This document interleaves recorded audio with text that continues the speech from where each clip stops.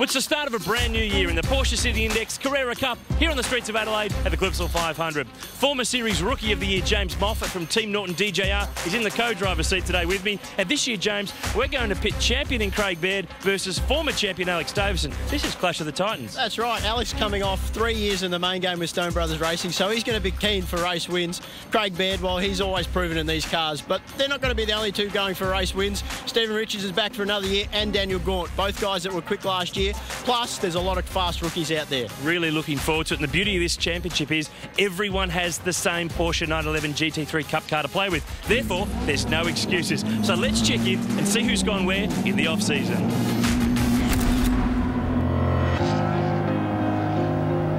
Porsche Carrera Cup is the perfect category for the rising stars of motorsport to mix it with established drivers. While Craig Baird is considered one of the most successful Porsche One-Make Series racers in the world, he's likely to meet his match this year against old foe Alex Davison, who is fresh from competing in V8 supercars. You know, he's a class act in a Porsche, always has been, so he'll be desperate to get race wins and try and notch up the championship, because he's in a position where he really wants to go back to V8 supercars, so it's pretty important for him to do well. But you know, there's at least 5 guys there that can win a race. I see no reason why we won't be right up the front with those guys, and a little bit of unfinished business there. You know, Beto and I have had a pretty strong rivalry. It's been good fun, but intense. You know, in 06 we really, 06 and 07 we really battled hard, and he came out on top in 06. I came out on top in 07. Stephen Richards formed his own team last season, and with a year's experience under his belt, is determined to be in the mix for the title, but knows it will be competitive.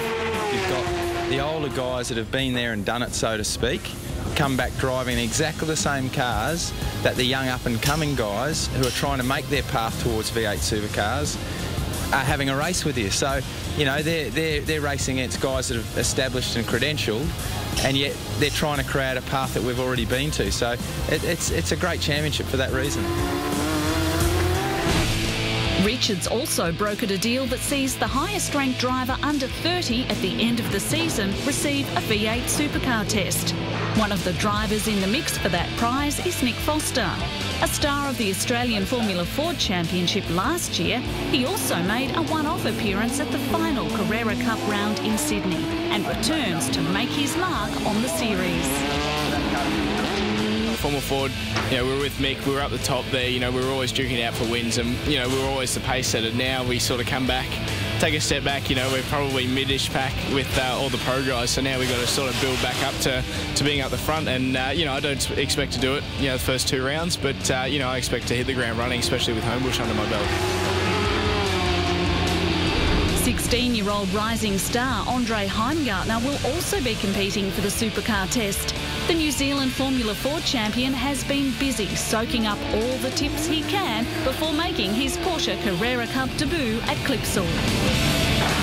Craig Baird's been quite good to me. He's sort of mentored me around a little bit, and that's been really helpful. And if I can just get that throughout the championship and sort of pick up little pointers that'll help, it'll be quite good. Any pointers on how to tackle that notorious turn 8? Yeah, no, he hasn't got to that yet, but I hope he tells me before I put it in the wall, so, you know, we'll be right. And at the opening round of the year, the Tag Heuer Pole Awards go to James Konduras in the elite class, and in the professional class, Alex Davison has the perfect start to the year. Stay with us after the break. It's the first race in 2012.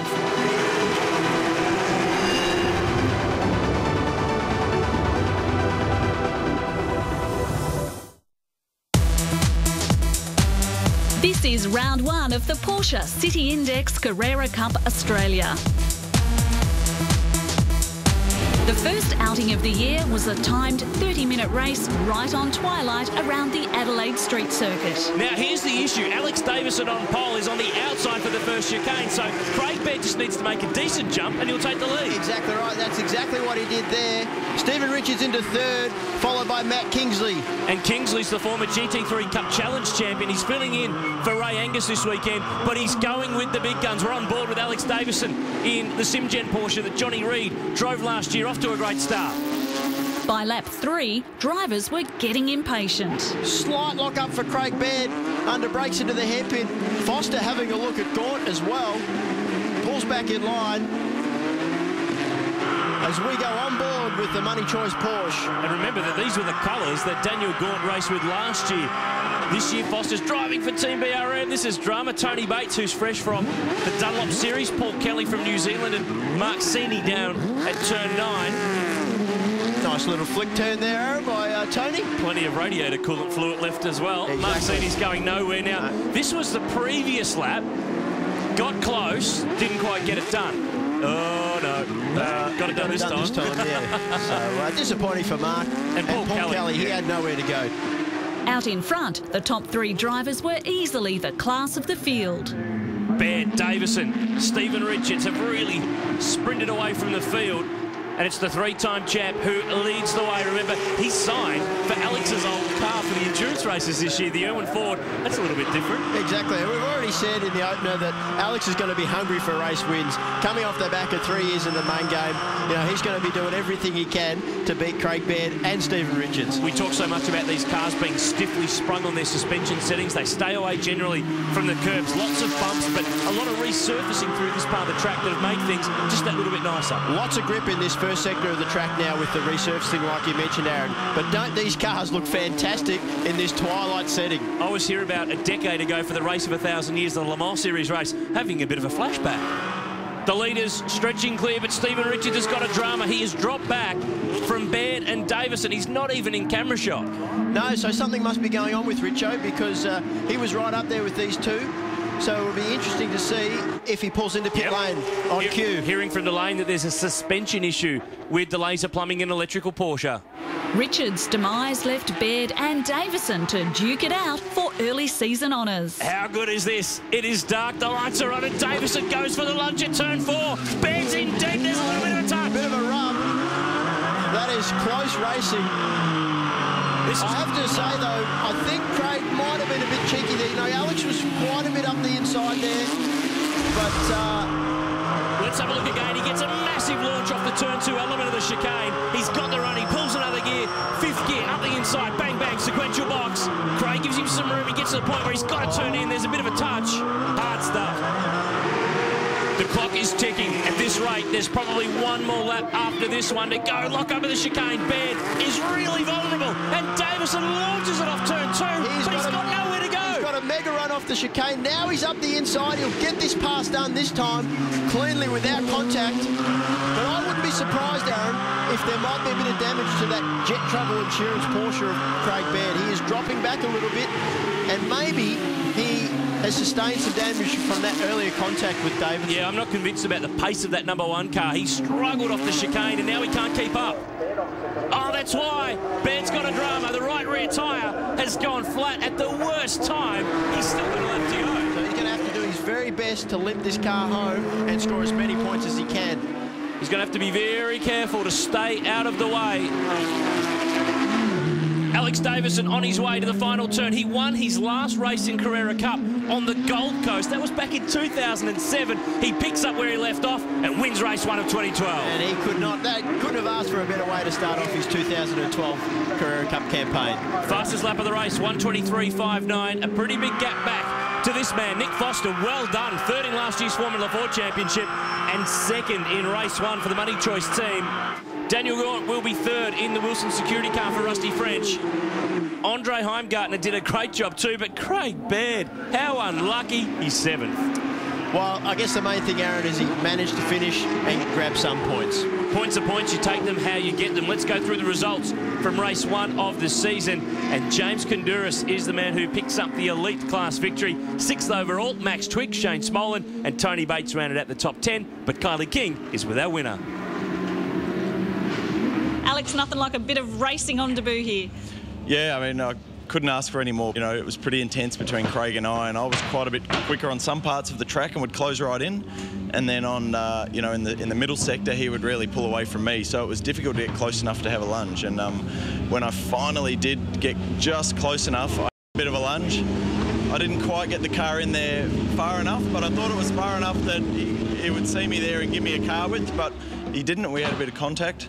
In the end, he got a bit of a puncture, but from what I understand, it wasn't due to the contact, so that makes my conscience feel a little bit better.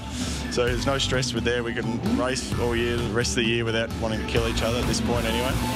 Don't go anywhere. All the Race 2 highlights are coming up after the break.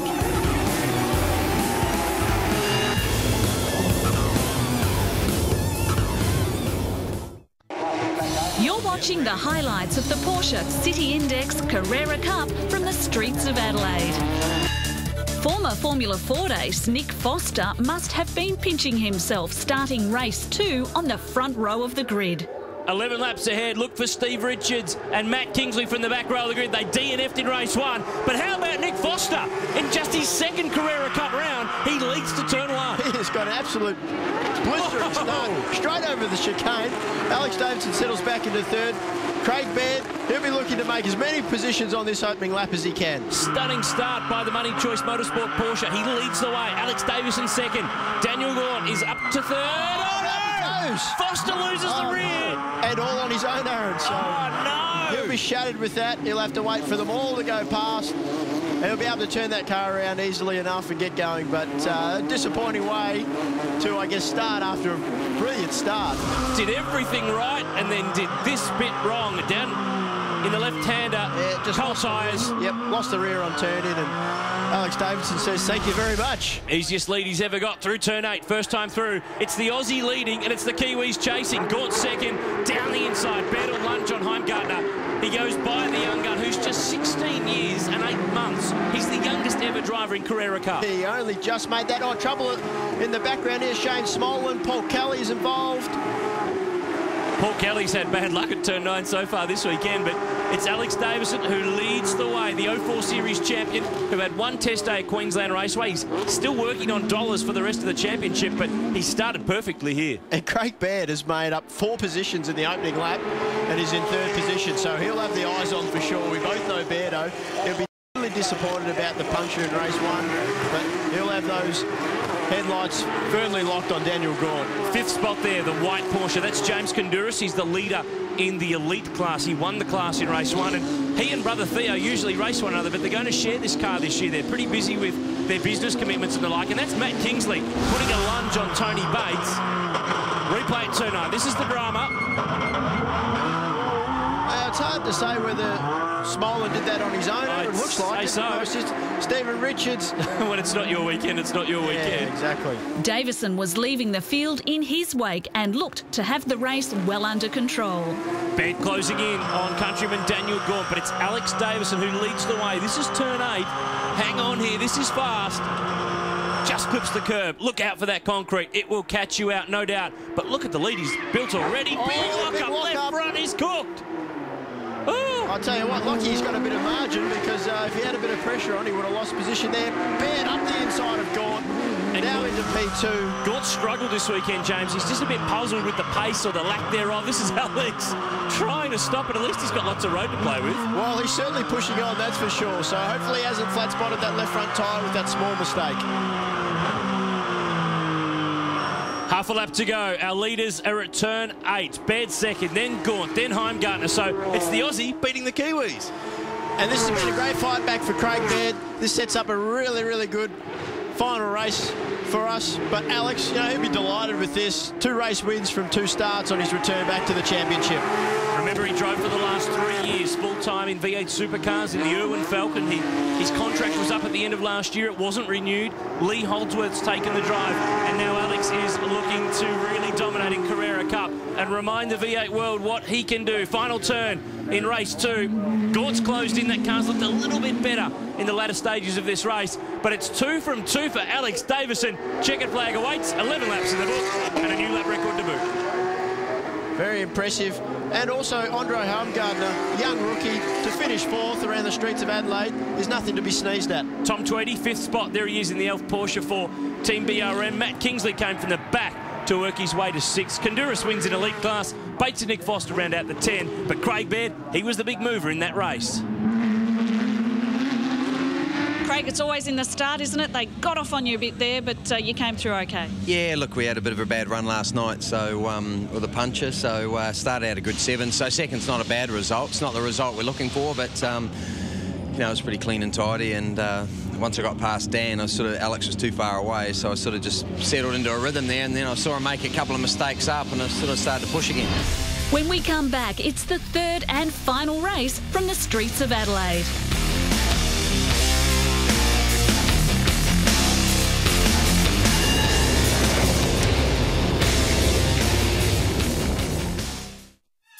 This is the opening round of the 2012 Porsche City Index Carrera Cup Australia.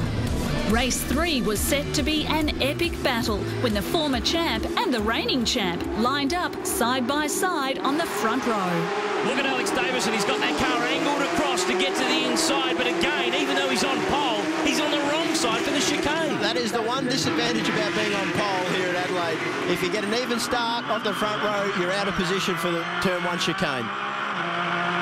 You'd think this was the Kiwi Carrera Cup. One leads, there's one in third, one in fourth. Matt Kingsley is next through. Remember that massive ute shunt he had here about 5 years ago? He's done a great job to come back filling in this weekend. And Tom Tweedy's next in the queue, then Max Twigg, then James Konduras. Really even first lap. And Max Twigg and James Konduras have been battling it out for elite class honours all weekend, and that battle looks set to continue in the final race. We saw a quick shot there of the 21 car, the Team Kiwi Porsche with the 16-year-old Andre Heimgartner at the wheel, two-time New Zealand Formula 4 champ. He's finishing year 12. He's still at school back in NZ.